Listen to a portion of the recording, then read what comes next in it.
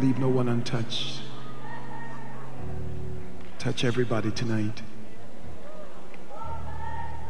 And surely it is honorable for the Lord to allow us into his presence, and especially pray for somebody around us. It's a marvelous thing that God has done when he allowed us to intercede on behalf of others. That's a marvelous thing. And as I watched it tonight and I saw the great intercession that brings people from the dead, and death is supposed to be the greatest enemy of all, most powerful defeat of all. And if the Lord can certainly raise somebody from the dead through someone's intercession, then surely he can put money in your pocket.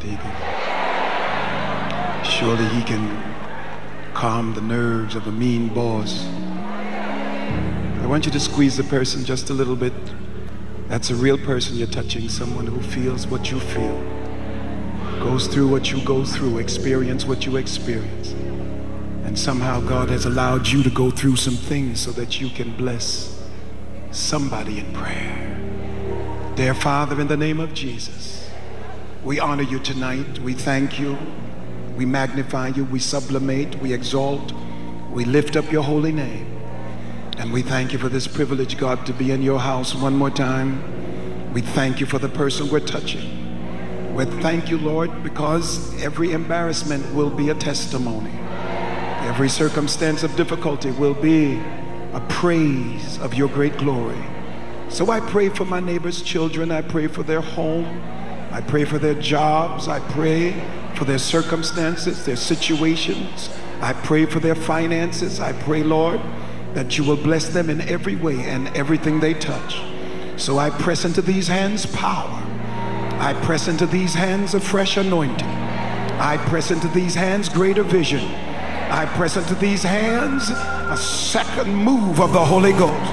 Give them a double portion of your spirit and move a second time, a third time, a fourth time, a fifth time. Have your way tonight, Lord, in the name of Jesus. And I claim the victory right now. I command you to be blessed. I command you to be an overcomer. I command you to go higher. I command you to be all that God would have you to be. In Jesus' name, give God a praise. He's worthy of all of our praises. You may be seated in the presence of the Lord. Surely tonight we honor God just for the privilege of being here, and very especially to the Honorable Bishop Thomas D. Jakes. And amen, we give God praise for him. Amen, amen, amen, amen. Oh, give God some praise for this great visionary. We're thanking God for him tonight. We're just thanking God for him tonight. Amen, amen, amen. Oh, we've been blessed by him.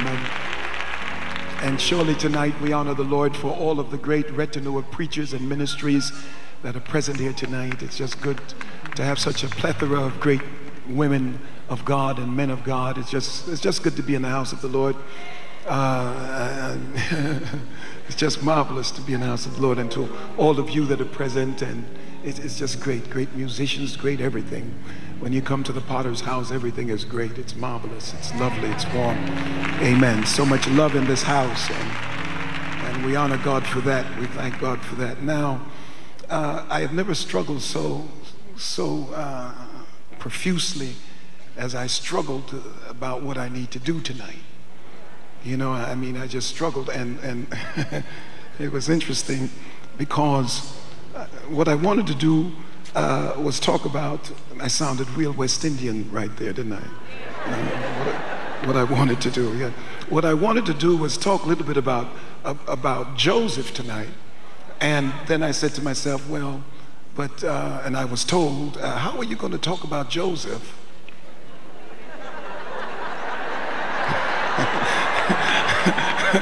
in a woman's conference, you know, in God's leading ladies conference, and here I come in talking about Joseph, but that's what I struggled with, you know. So I just want to talk about Joseph. And so as I debated it, you know, sometimes, I don't always hear exactly what God wants me to do. You know, sometimes I just don't always I don't always know. I believe it's God, but then sometimes I miss like everybody else. I just don't know. And so I thought tonight I would, in keeping with God's leading lady, go to the book of Judges tonight and talk a little bit about Deborah. And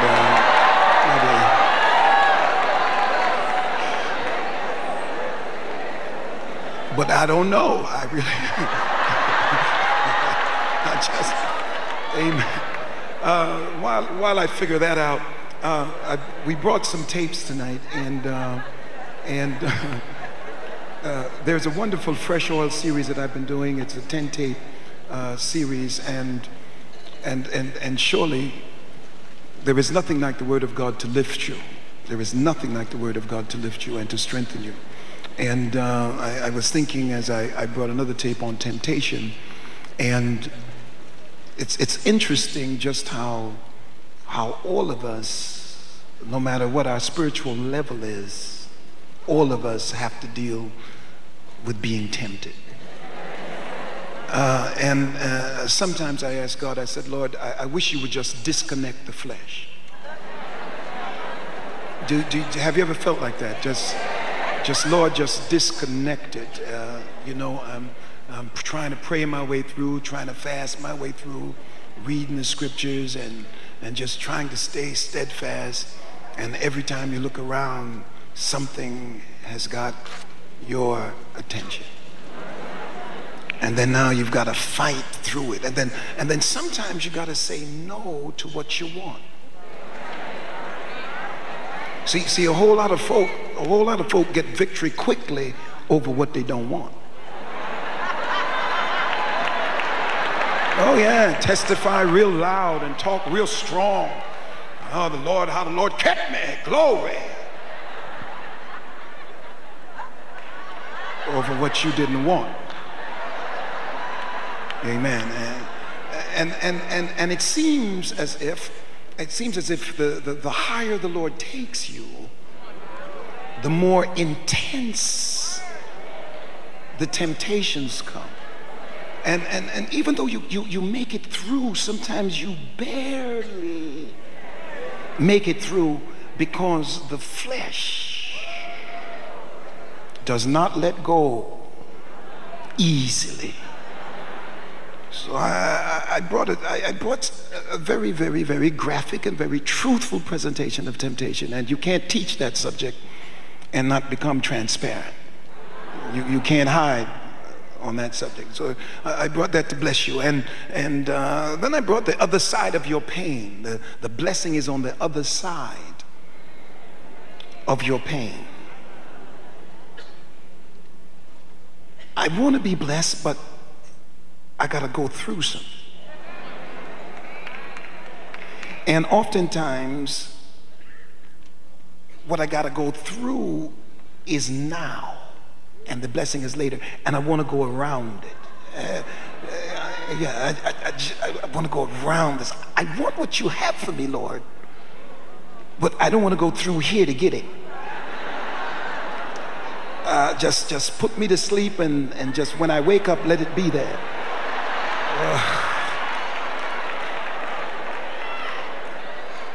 It doesn't work like that. You just got to go through, because while he's preparing the blessing for you, he's preparing you for the blessing.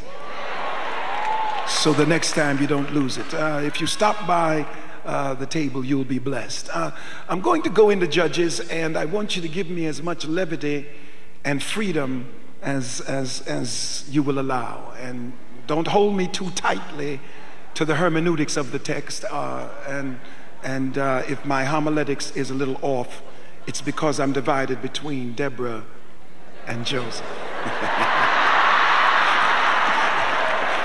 But in Judges chapter 4,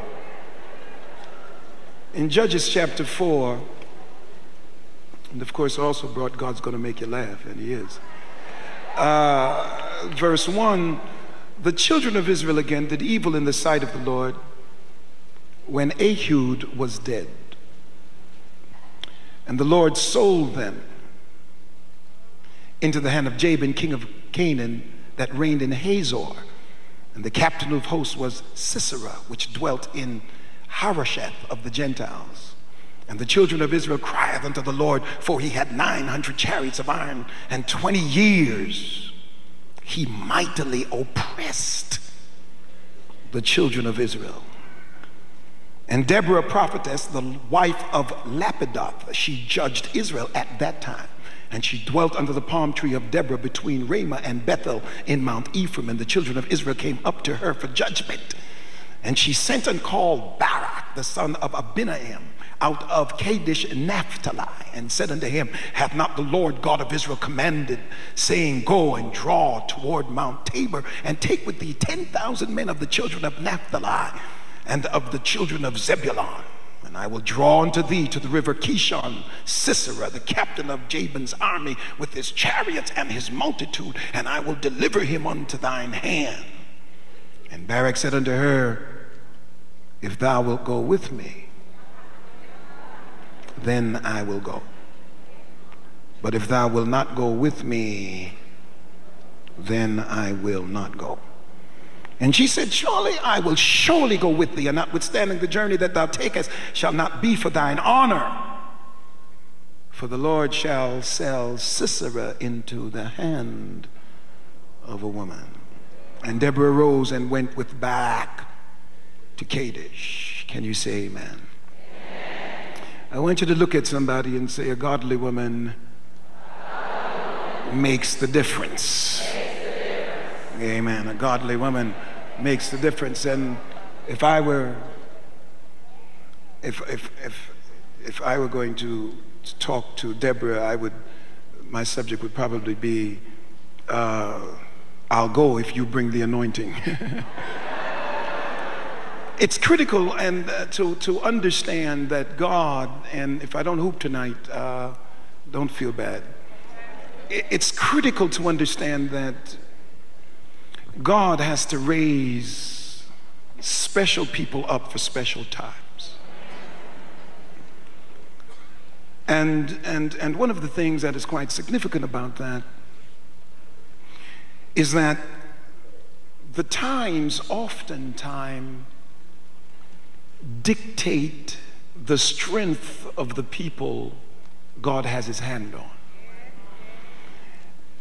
I would not want to suggest that God is behind the curve on this, in that he made some appraisal of the times, and then he decided upon appraising the times that I need to go to search for someone who can deliver and lead to a new dimension. I don't want to suggest that, because God already has all the information about what circumstance he's going to need someone in before the circumstance ever comes. He operates, to you and I, we pick up the vibe of God's hand upon us in time. But God actually put his hand on us before time began. Because God does not get new information. He does not add to his repertoire of knowledge. He already has all knowledge at all times. So God has prefigured who he will put his hand on for a particular time and season. And because his counsel is immutable, once he has designated to grasp someone, he never changes his mind. It's critical here, and I'm still fighting with this Joseph thing, but nonetheless. It's critical because everybody who is gifted was gifted before they were born. And this is why the enemy cannot in any way deny you the privilege of the expression of your gift. Because the only way for him to deny you the privilege of the expression of your gift is to go back into eternity and disconnect God's mind from you. I hope you see this. The God then has prepared warriors for fighting times. And whenever you feel the move of God in your life, it didn't just happen because of the times. God prepared you for the time before the time ever came into existence. Oh, I feel the Holy Spirit. You see, the power of that is based upon the fact, and I'm trying not to preach, is that once God designates you for the time, it is still shrouded in mystery. And the word there from the Greek would be mysterion. It is in mystery, because nobody could seek into the mind of God what God does not reveal. You see, nobody could seek into the mind of God. And to give you an example, Joseph.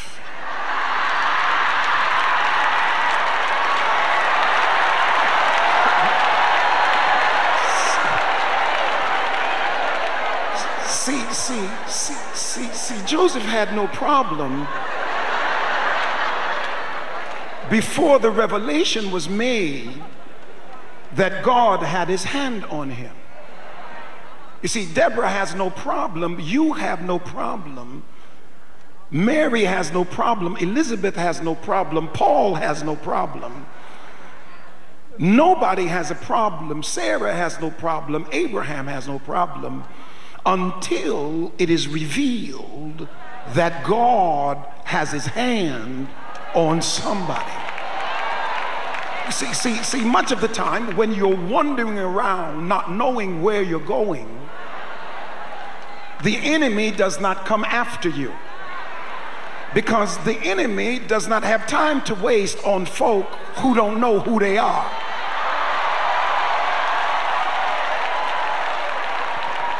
But God help you, the moment time meets eternity and the revelation is now evident that you are the gifted one of God, that's when the enemy comes after you, because he can't do anything with the gift of God while God has the gift in mysterion. But once he reveals the gift in the gifted, then all hell breaks loose. I don't have to put any obstacles in your way when you're on the wrong road. But when you get on the right road, here come the obstacles. Oh, I feel God in this house. Touch your neighbor and say, I'll go if you bring the anointing. Amen. It's critical to understand this, because many times we want to be great in situations that don't warrant greatness.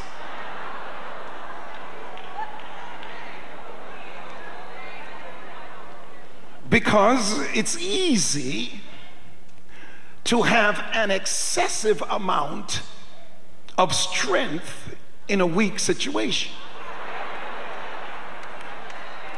But there is no glory for God for you to have an excessive amount of strength in a weak situation. This is why the power of God is proven when you realize this can't be me, but this has to be God to get us out of these circumstances. Oh, a powerful woman understands that I can come even regarded as second class and still be the anointed first person in a second situation. Oh, I wish you'd understand this. I don't have to get ugly because you don't think much of me. Because I've got God with me, and that will make the difference. Oh, I gotta let me go to work here. I gotta go to work. It's critical now. When I looked at her name, and her name means industry, it means patience, it means sagacity and usefulness. And of course, it's a name for a maidservant, or for a nursemaid, actually. And it's interesting that they give us no background about her. They give us no background. They don't tell us anything about where she's come from and who her family is. She just shows up on the scene without any genealogy, nothing to indicate why she was chosen. Now, here is the personal touch. She is the wife of Lapideth. And that's the only personal touch she gives. This introduces now something else. She has no natural children. And of course, England's got its Margot. We've got France, Joan of Arc, and now Israel's got Deborah. Doesn't say anything about the man. Now, one of the things that's difficult is to be anointed, gifted by God, and you have to deal with people who are close to you.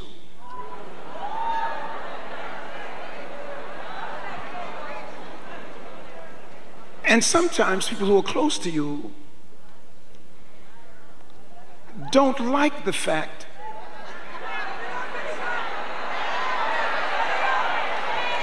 that God has his hand on you like he does. Now, I'm going to thread through here real carefully. I didn't actually want to just deal with womanhood. I wanted more to deal with personhood. Because I think oftentimes we have got to get away from categorizing ability by gender. Now, the only personal touch now is she is married to Lapideth. Now, I think it was John Henry, he said that Lapideth was a very weak man. And immediately he is suggesting that the only way that Deborah could express her strength is to live with a weak man.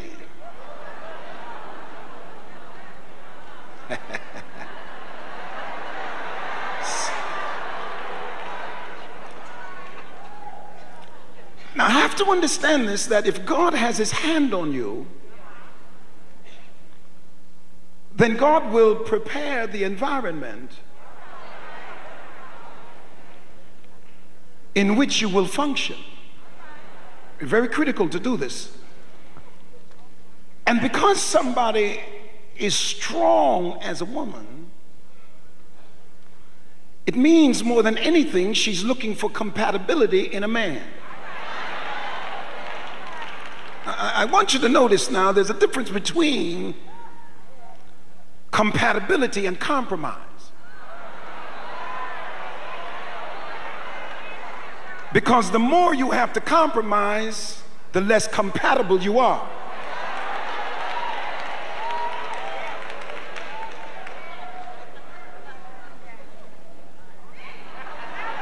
Because you compromise, it does not mean you've changed your mind. What it means is you have decided to put up with something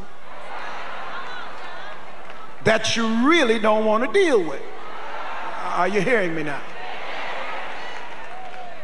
If God then is going to deal with the environment in which the gifted are placed, then God has to give somebody who is compatible to the strength of the gifted. This does not make the individual weak. This just simply means God chose what was most compatible to the star that he's going to use. And it doesn't matter whether that star is a woman or a man. If the star in the family is the woman, God will provide someone who is compatible to her ability to express the anointing that God gave. That doesn't make him weak. Oh, I wish somebody talked to me tonight. That gives him a strength of discernment. I didn't come in here to compete with your anointing, but I came in here to facilitate who you are. When people come in your life, they shouldn't come in your life simply because of who you are. They should come in your life thinking who you can become. If they come in thinking who you can become, they'll add to your life. If they come for what you already are, they're coming to take from your life. I wish God, that doesn't make him weak. I'm already upset. It upsets me. Because he has discerned who God has his hand on. You don't want to be close to somebody who has not discerned that God has his hand on you. One of our problems is we allow our flesh to select what our spirits ought to choose.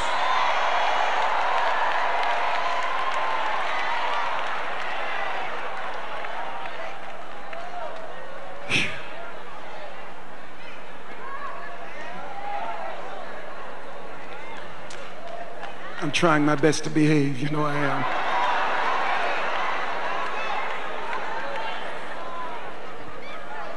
When God put his hand on her for the times, he had to equip her with the situation by which she could work. So now, if she is an aggressive woman anointed by God, then she does not need an aggressive man controlled by his flesh.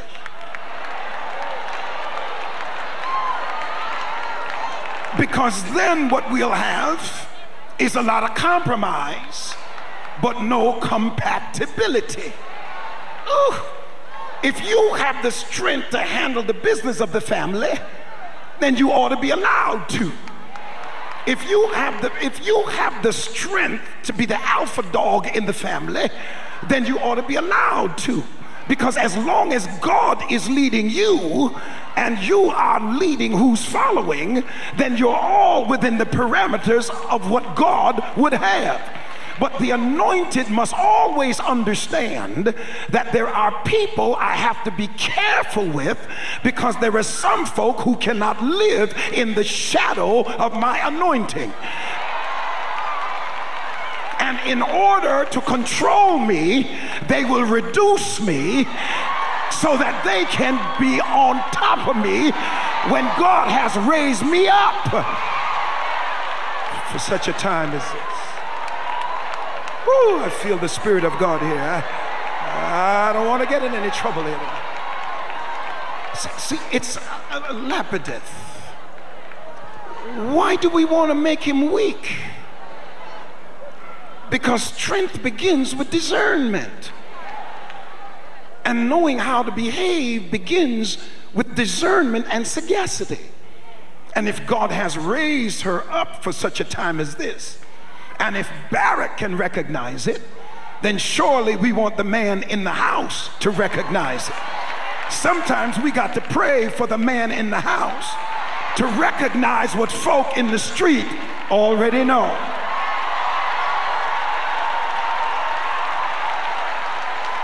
Amen. Give somebody a high five and say, I need him to know my spirit. I don't want to,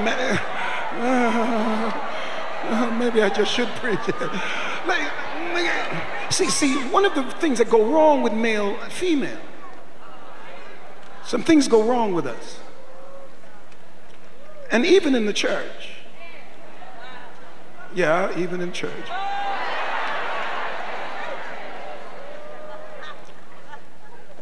is that we fail to seek spiritual unity with someone. It begins in Genesis because obviously there is a social side, there's a spiritual side. And when God figured that Adam would soon ask, because Adam is naming the animals, he's naming two. Everybody's got two. It's two. And pretty soon you knew he would come to some kind of intellectual assessment that everybody around here has two, and I only have you.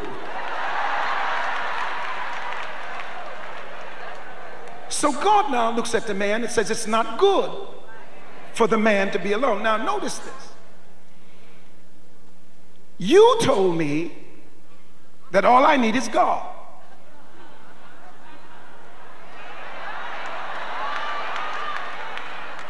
But God said, it's not good for the man to be alone. Now my question to God is, how could the man be alone if you're there?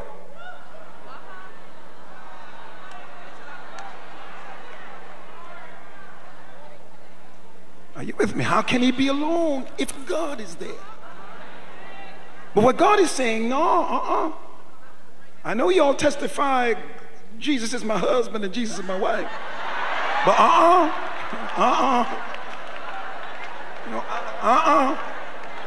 I'll provide you a husband, I'll provide you a wife, but I'm not climbing up in the bed with you, holding you in the middle of the night.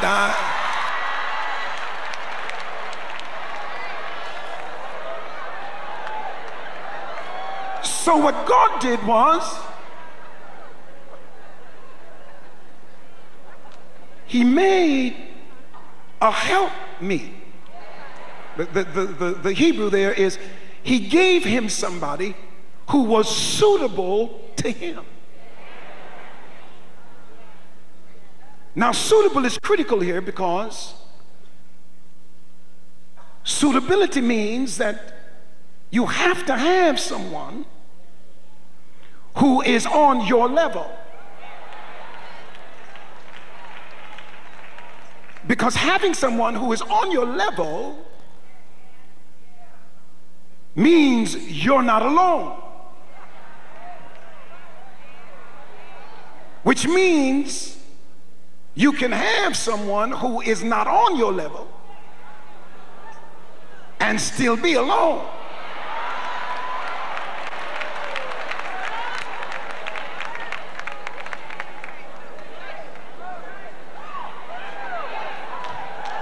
I'd rather be alone than be alone with somebody.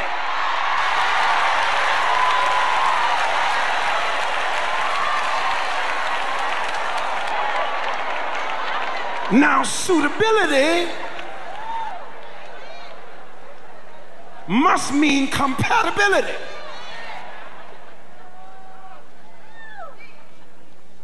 Because then we fit and not fight. Oh, it's critical here, it's critical. But most of us don't go spiritual when we're seeking to be with someone. See, that's why I want to deal with Joseph, because I want to deal with personhood. Because I'm about to suggest something in a minute. For instance, if I'm going to take you out, I am going to put the best suit on that I have.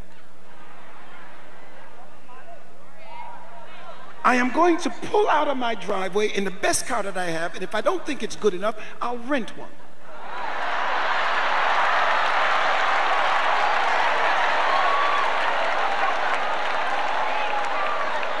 I'm going to a restaurant that I know, and I'm going to call them, tell them I'm coming, and I'll see you when I get there. And so when I walk through the door, everybody is at attention. and come out of the back hugging me, chef coming up to the table. How are you doing? Hope everything is fine. Because I am going to try to impress you with my persona, my charisma. I'm going to order for you. Parlez-vous français?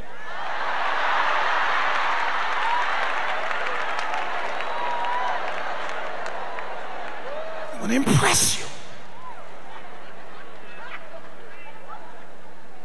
You're not coming out of that house for about an hour trying to get ready because you're going to fix up. But the baddest thing you got to just working it up, just working it. I don't think I'll wear this, I'll wear this.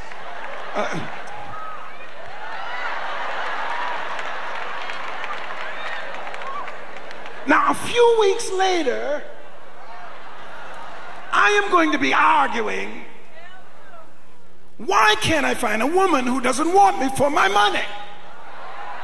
And a few weeks later, you're going to be arguing, why can't I find a man who doesn't want me for my body? But I only flaunted my money and you only flaunted your body, and I don't know nothing about your mind.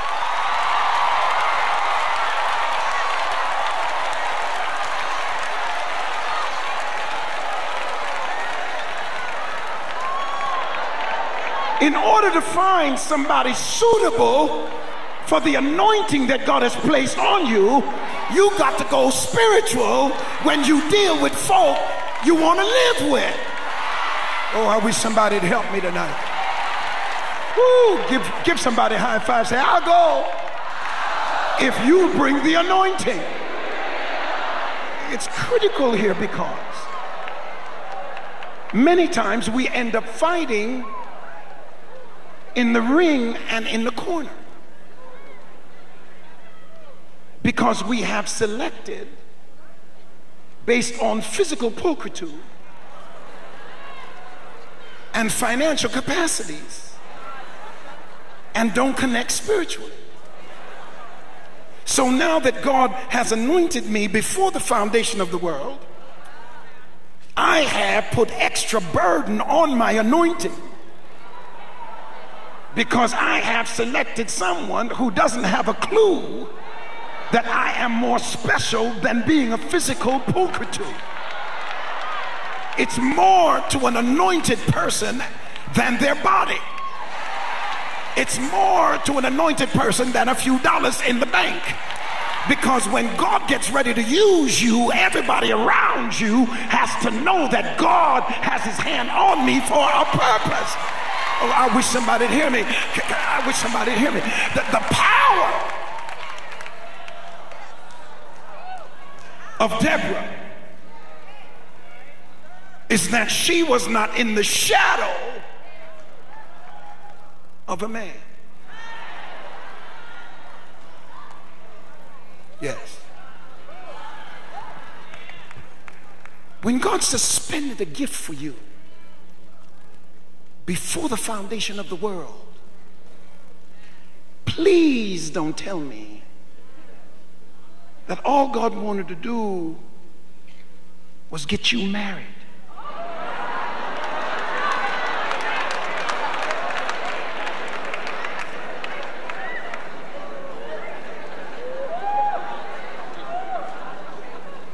Somehow, we have suspended our lives and put a hold on our gifts, just wanting to be married.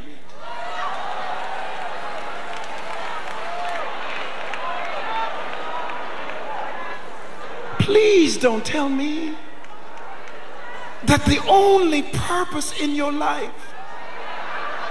is to have a man.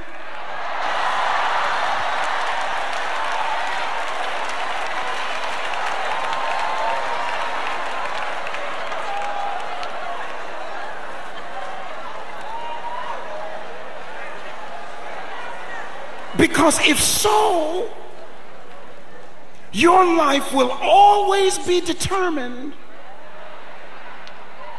limited and restricted.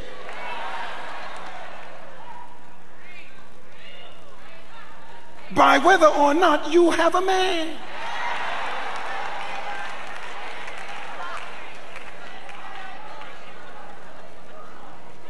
I wish I could talk to you.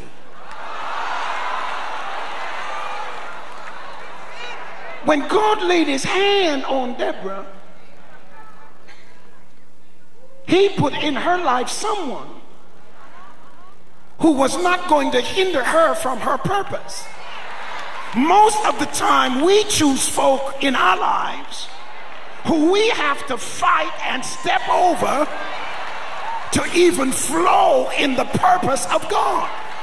We need to stop and say to the Lord, show me who I am, show me what your purpose is, and then direct somebody in my life who will not try to blank it out, but will stand aside and let you use me.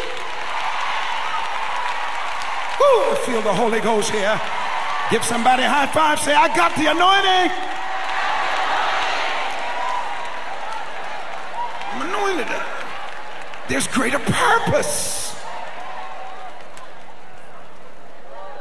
Because once you decide that this is all your purpose, then that's all you will pursue.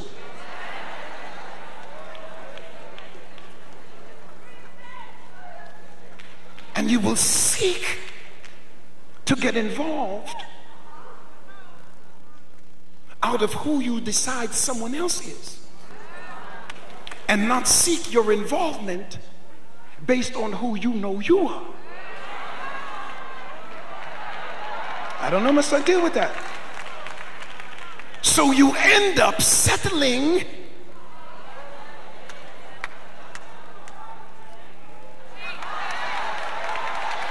without suitability. So now most of your life is lived on compromise because there is no compatibility. Because you had to connect more things than just bodies. In order to become one, you got to connect intellect, you got to connect sagacity, and you got to connect spirituality. I need somebody with me who is compatible spiritually, intellectually, and we can figure out the rest of it.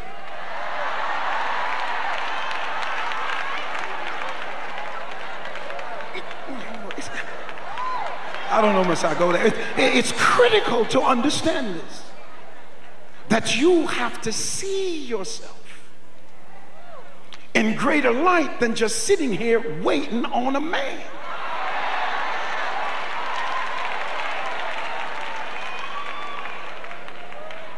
I'll be doing God's business. I'll be expressing God's sagacity. This is your position. I'll be expressing my anointing. I'll be moving in the power of what God has given me. And anybody I intimidate, I don't need to have anyway. Oh, I feel like having church here.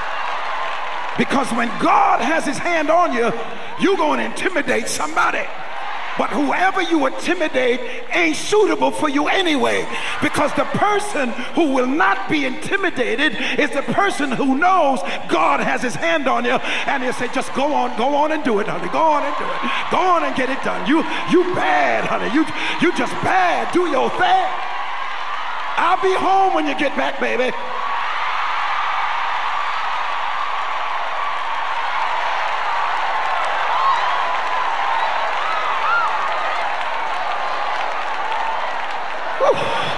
Shake somebody's hand and say, you're too gifted just to be looking for a man. You're too gifted just to want a man. You got too much gifts to wait for somebody to come by and bless you with something. What they decide to give you, the devil is a liar. I get whatever I want.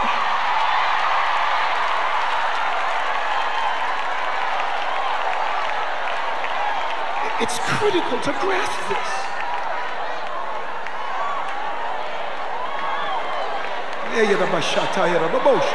It's critical to understand that you're more than prepping and fixing up to be somebody's playmate. When God has his hand on you, you supersede circumstances and situations. When God has his hands on you, you don't want to be in a situation where somebody's cutting your legs off and cutting your hands off and talking you down and talking you any kind of way. And those of you who have escaped the first time, why are you trying to jump up on it the second time without letting God direct it?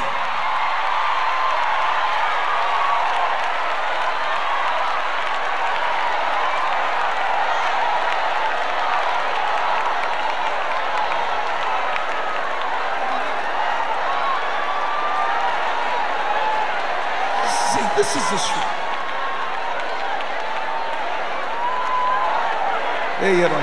You got to come in the knowledge of who you are. Understand your value and your worth.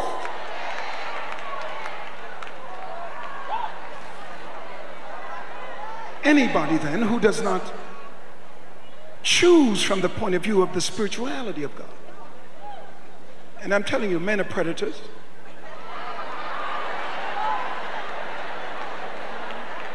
Yes. And believe it or not, women choose who they will allow to victimize them.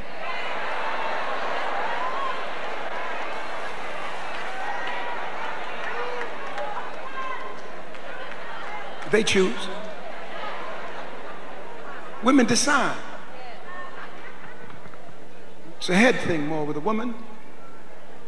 See, a man can come into the house and have no intentions of doing anything sexual. And something just came in the window and he just went sexual.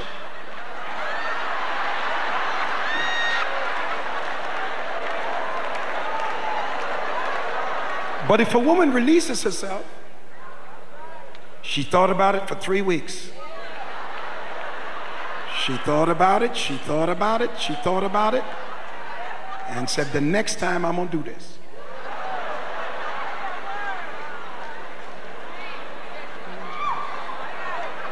The normal woman, that is, thought about it. It takes more time for her to decide to release herself because she believes anytime she does, she's giving up more than he is.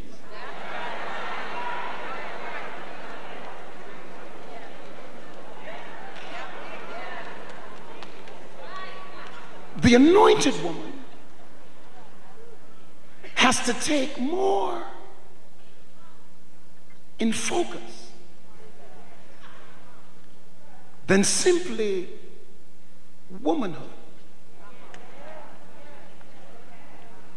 Because when God has his hand on her, she becomes a vessel that is not just seeking the gratification of her earthly purpose, but she is linking earthly with heavenly. I want you just to notice God. For instance, when God put his hand on Joseph and gave him vision,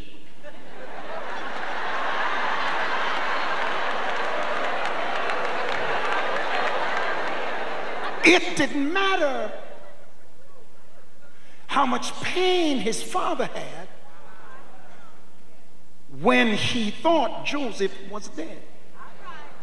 It didn't matter. Because God put his hand on Joseph for a purpose.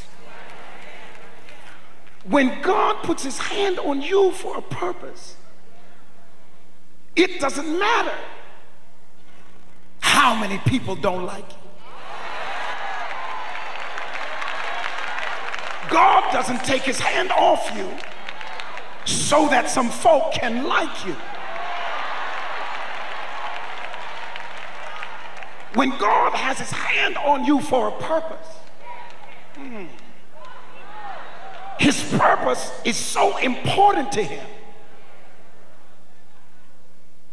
that he will take the wrong people out of your life if that's going to stop him from using you the way he wants to use you. And I'm here to tell you right now, you holding on to some folk that you know are bad for your purpose. And because God gave you the gift before the foundation of the world, if you won't let him go, he's going to take them out of your life. Oh, I'm here to tell you, he's taking some out right now. Right now, tonight. He's getting ready to move some folk out of your life. And he don't care how bad you're going to hurt, because he's going to tell you, I didn't tell you to choose them in the first place. I wanted you to get somebody in your life that would acknowledge, I have a hand on you. Ooh, I feel the Spirit of God here tonight. I refuse to believe that Lapidus was weak. That's what I'm discussing here.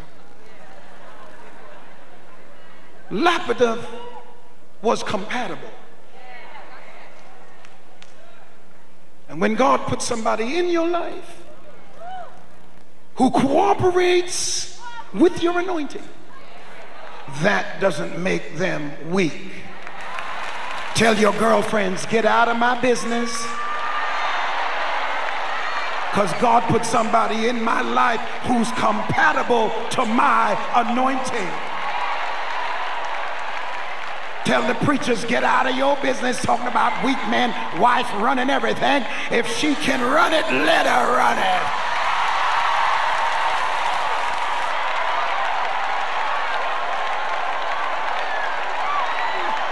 Oh, I touch some man and say, I have the anointing. I have the anointing. That's what I bring to the table. I bring anointing to the house. That's what I bring up in here. You bring the money, I bring the anointing, and see what we do something. Woo, I feel the Spirit of God here.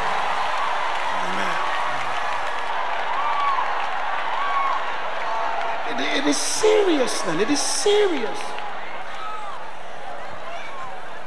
Because most of us have been hindered by who we chose.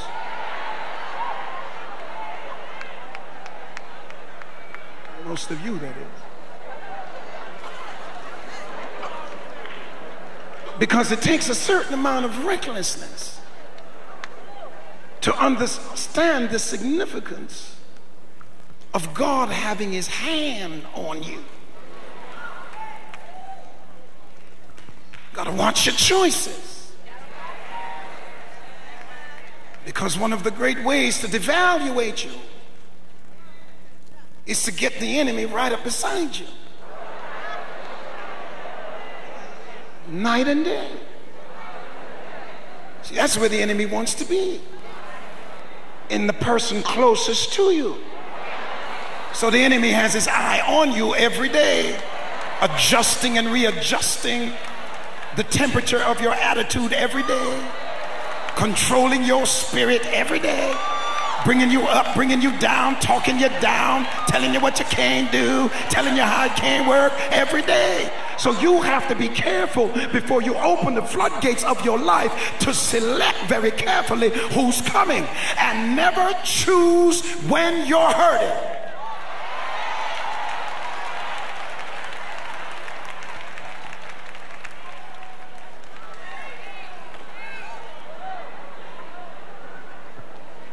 Don't reach for nobody hurting, because you're going to get strong again. And when you get strong again, you're going to say, oh my God, what have I done? Because now I'm ready to take on the enemies of the Lord, and I got an enemy right here in my house.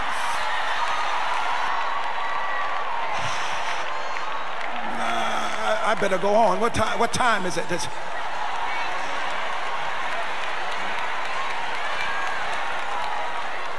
It is critical here because now Deborah is the mother of Israel. She has no of her own children, but she's in charge of everybody. So now God has given her a prophetic place and a prophetic strength. It doesn't matter to God when he anoints you about the oppositions that are here, there, or anywhere. Because now you got to go through it now.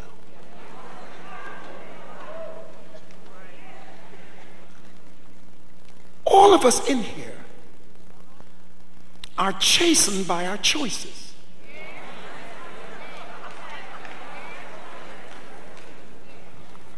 And even in the middle of the chastening, we end up having to pick up our bed and walk. Because God does not release you from your purpose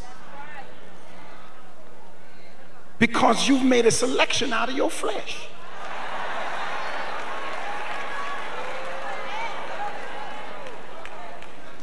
In fact, he saw it when he anointed you. And I don't care how bad your battle is, you cannot walk away from your purpose saying that I messed up in this choice. Can't walk away. You can't walk away because he prefigured the choice you would make, and he still gave you the anointing. See, a lot of people make a big mistake now because I'm having trials in this area of my life. I'm going to give up this area. Oh no, oh no, oh no, oh no, no, no. When God selects you, and we all have included in our lives certain things that hinder us, thinking it was good for us because we chose out of our flesh. Yes. Sometimes we just did unwise things that led us into things that we just can't walk out, can't get away from. But now while we're having that inner turmoil, we're trying to free ourselves from what God has called us to do. Oh, don't do that. You got to labor in what God has called you to do in spite of the difficulties you have brought into the situation. And now you have to go through it until the Lord makes a move to release it. But your faithfulness in holding on to your calling will give you the victory in spite of all that's dragging around you. Now you got to say to yourself, I want to please God so bad that I'm going to do whatever it takes in spite of the situation I put myself in. Woo, I feel the Holy Ghost. And you got to tell the devil, I've lost a lot of peace, I've lost a lot of joy, I've lost a lot of happiness, but I will not lose my anointing. I will do the will of God in the middle of all of my struggles, but victory shall be mine. Sometimes you got to drag folk who don't like you, live with folk who try to subvert you, but you stand up in the midst of it and declare in your spirit, I'm still going to do the will of God, and God will fix it after a while. Oh, I feel like having church. Is it church time yet? Oh, I feel the Holy Ghost. Touch somebody and say, I have the anointing. Touch two people and say, I have the anointing. I have the anointing. And when I get back home, I'm going to walk in my anointing and my purpose. Oh, God, I feel it.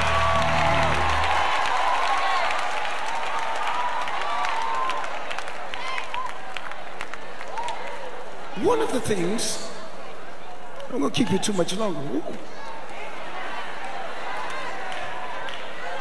One of the great battles and one of the things that we have to understand is oftentimes we like the comfort of the next level. And here again, God has to keep moving us into the face of our purpose, because there are certain levels. He takes you to the pit. Now that's Joseph again.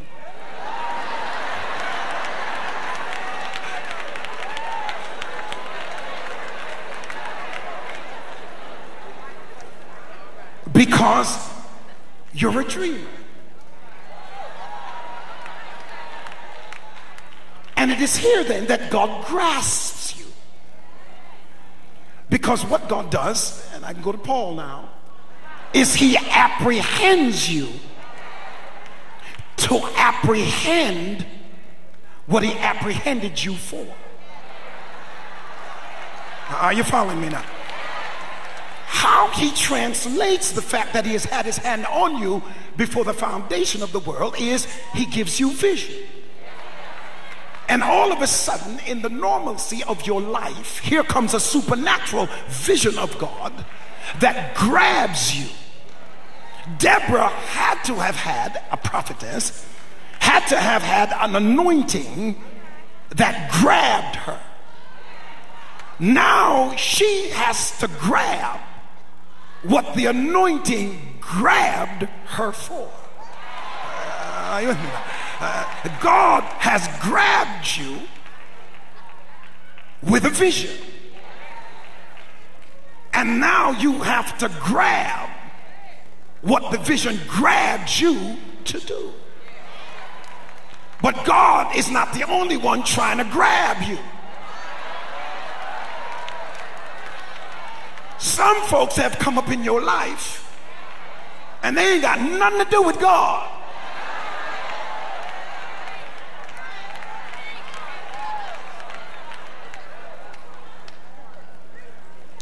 Here is where the pit comes.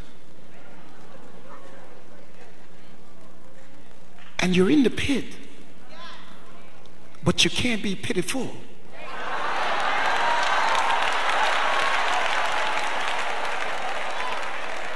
Because no matter how low the pit is, the palace must always be on your mind. I have been called for a reason. So now, even though I'm in this pit, I still have the palace on my mind. The vision has to be so strong that no matter what your circumstances are, you cannot release your vision because of your circumstance.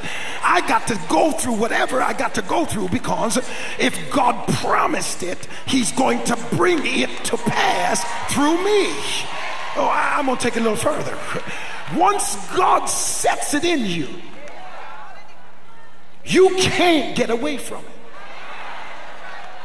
You have tried, because if it's not coming to pass and a lot of opposition, sometimes you want to release yourself from the thing that's driving you, and it's not coming to pass. Lord, because of this, I got all these enemies. Because of this, I got all this trial. Because of this, I got all these people against me. Because of this, I got to fight like this. Because of this, I got to hurt like this. Because you have put your hands on me, I got to go through all this. Well, the answer is simple.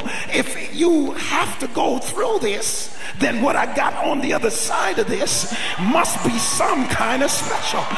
Because the devils didn't come out until they knew I had my hand on you.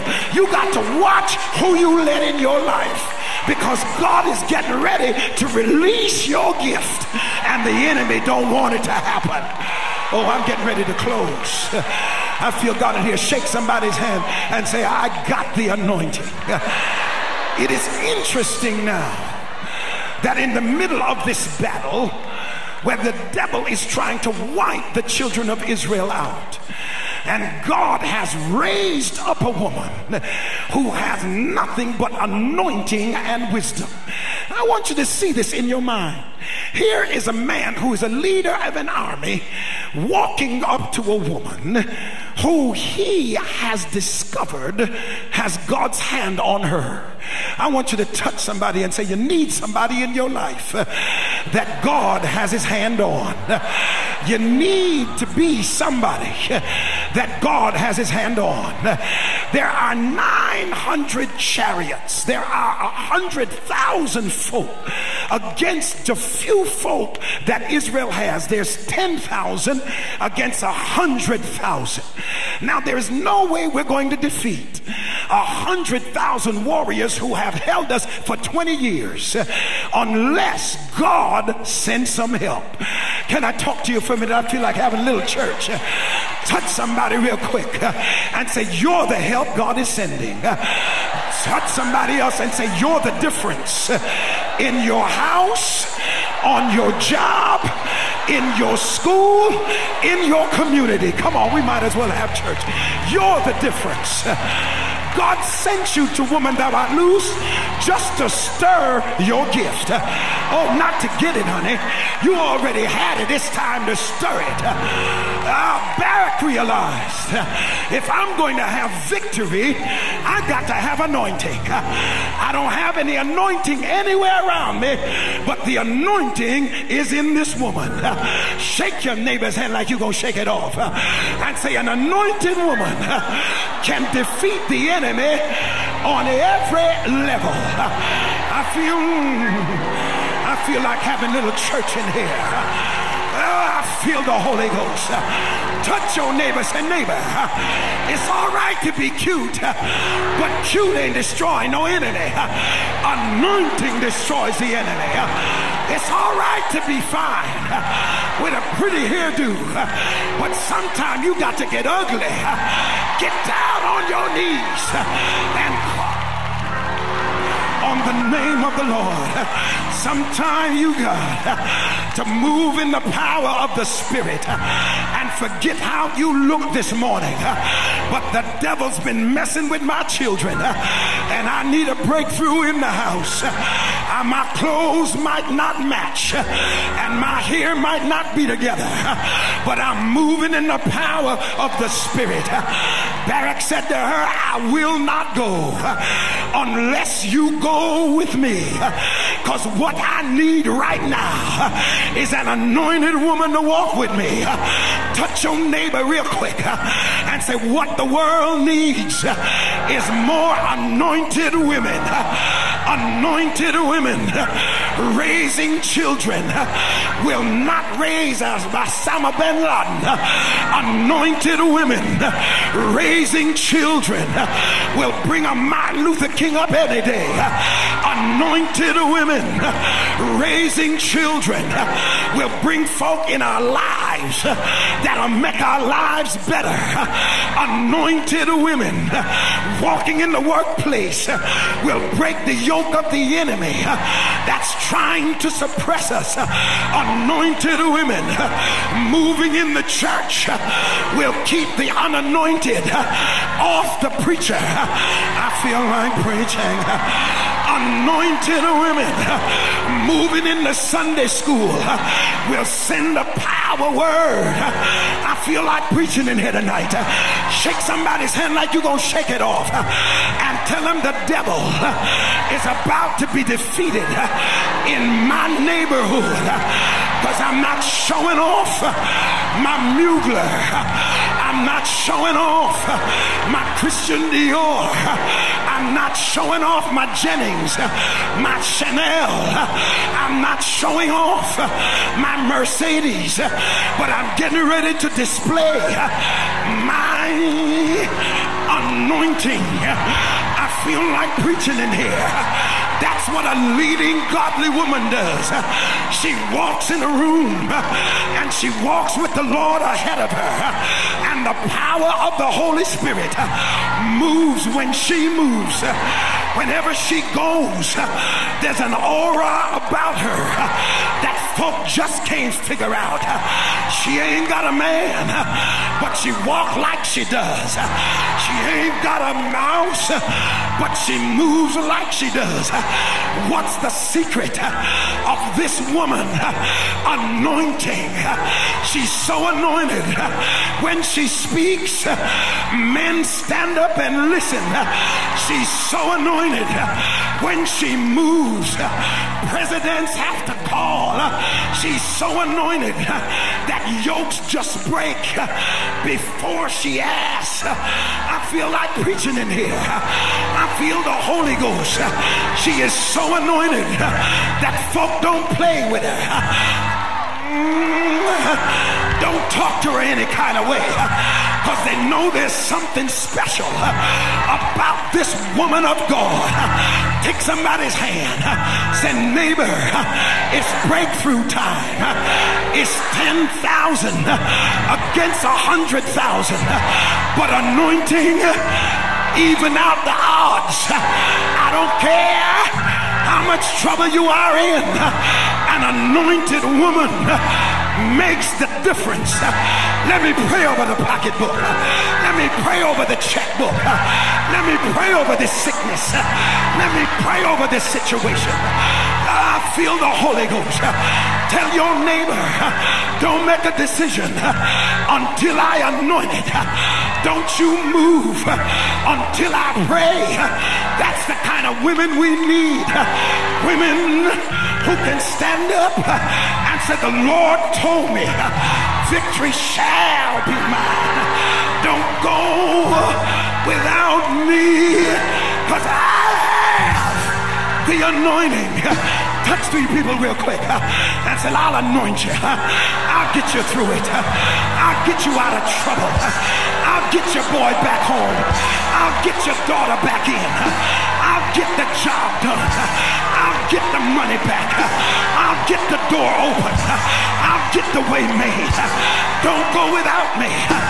Don't go without me, because I'll make the difference. I feel the devil shaking tonight. I feel him getting nervous, because we're about to release 10,000 women back into the street, all stirred up and ready to tell the devil, I've come to make a difference.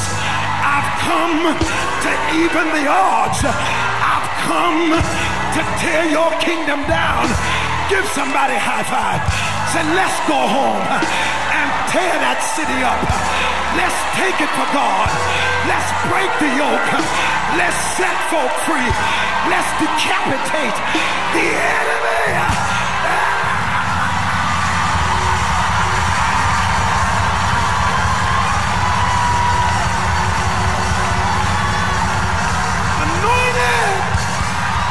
Anointed, anointed, anointed.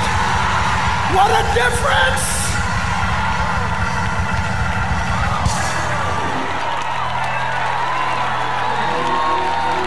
I'm getting ready to close. I'm getting ready to close. Give somebody a high five and say, not only was she anointed, but she was a praiser. She was a warrior. She was a worshiper. She was a dancer. She was a creator. She was a poet. I feel like preaching in here. Do I have any gifts in the house? Touch your neighbor. Say, neighbor, all of mine are anointed. I'm getting ready to use my anointing. I'm getting ready to set the devil on fire. I'm getting ready to break yokes all around me, because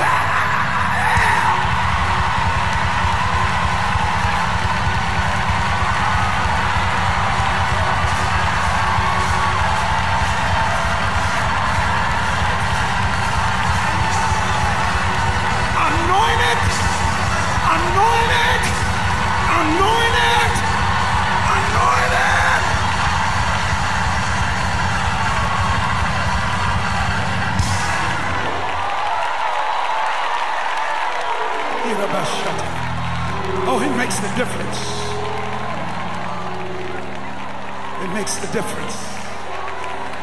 And the Spirit of the Lord is moving, controls tempers, controls attitudes, controls the atmosphere, everything around you. I want you to take somebody's hand real quick. I feel anointing right now. I feel it. I feel it vibrating.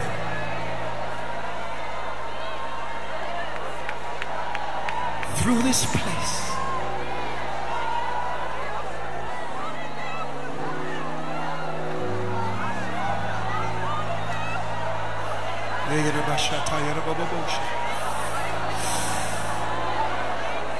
Sometimes just by yourself, but anointed. Anointing destroys yokes. The anointing heals and cleanses the mind and the spirit. Anointing discerns the evils. Anointed. I want you to touch somebody, hold them. I feel your presence from here. I feel God renewing you right now. There's more to your life than just trying to get married. I dare to begin to pray that God move you in the power of your anointing.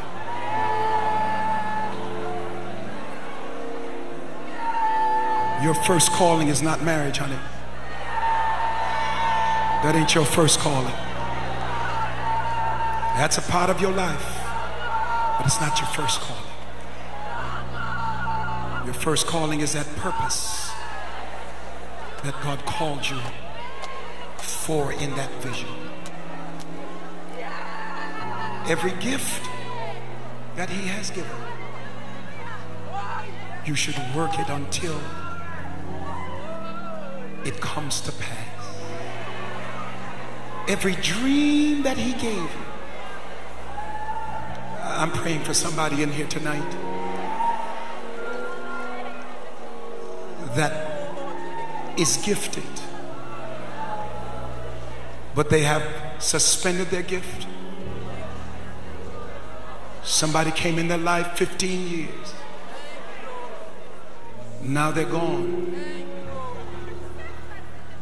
And you're coming up out of the pit. Coming up out of the pit.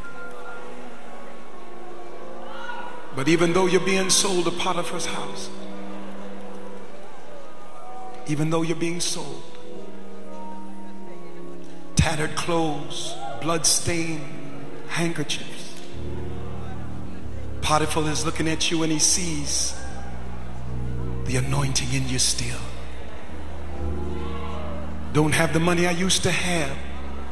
Don't have the friends I used to have. But I still have my anointing. Had to move out of the big house. I live in an apartment now. Don't drive what I used to drive. I'm not pampered now. Everything I have on, I've had to get it for myself. But I don't have a bad attitude because I'm still anointed. And God's going to use you to make a difference in someone else's life. When you wonder who's going to make a difference in yours, God will use you to bless somebody else. In the middle of the turmoil of a rough marriage, God will use you to lift somebody else.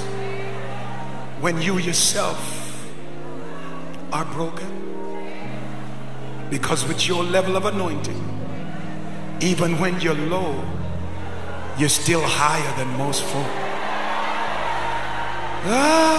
Your level of anointing, even when you're sad,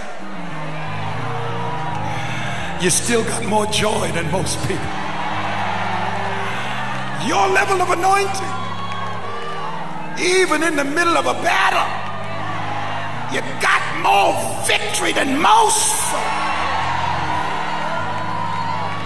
Leading lady, even when you're tears, even in the middle of your crying, you bless others to dry their tears.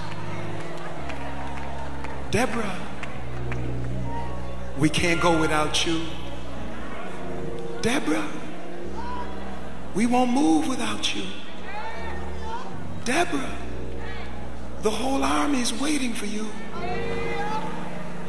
For unless you come, it will not be true that one can chase 1,000 and 2, 10,000. Deborah, if you come, $20 will become 20 million. Deborah, if you come, what was going to close will open again. Deborah, if you come, what is sure defeat is going to end up with Sisera's head in a basket. And do we care whether it's a woman or not? No, we don't. All we want is the victory that God's going to give through you. I want you to look at somebody before I pray and say, everyone is depending on your anointing. Look at your sister and sister. We need your anointing. We need your strength. We need your strength.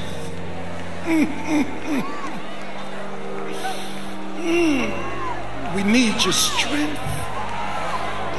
We need your strength. We need your gift. We need you. We need what you've been through. We need you. We need you. We need you. Don't go home and quit. Don't you back up. Don't do that. We need you. We need you. We need you. We need you. We need you. We need you. Oh, I feel it here. I feel it. I feel it.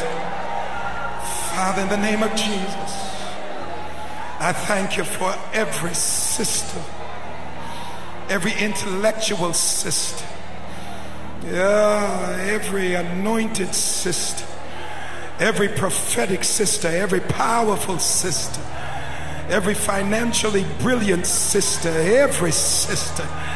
Spread out your anointing now and send a whole army of Deborahs to every community that we have come out of.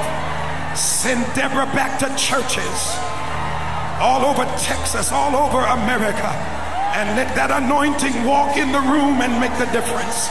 Send Deborah home tonight. Send her home on Sunday. Send her home to the church that the enemy was trying to destroy, and let Deborah make the difference. Send her home tonight to a child that's losing his mind, to a job that's about to fall apart, to a country that's in trouble, and let Deborah lead the charges. Lord, let Deborah break the yoke of the enemy, tear down the stronghold, defeat the devil in his path, and I claim it in the name of Jesus. I say, send a double anointing out here. Send it out here tonight. Send it, send it, send it, send it, send it, send it. Anoint, anoint, anoint, anoint in the name of Jesus. Somebody loose your hands, stretch them up to God, and say, I receive it right now. I receive it right now. I receive it. In the future, I would love this channel to be an over-the-top platform, getting a play button, of course, and reaching a wider audience. And my aim is to point people back to God, because tomorrow is not promised to anyone. We are in the last and evil days, let's keep our ears open. In conclusion, I need your help. Your seed is important whether you're new to this channel or not. Liking the next video that I upload on any platform underneath Catch My Praise. Giving credit to where you get your sources also helps.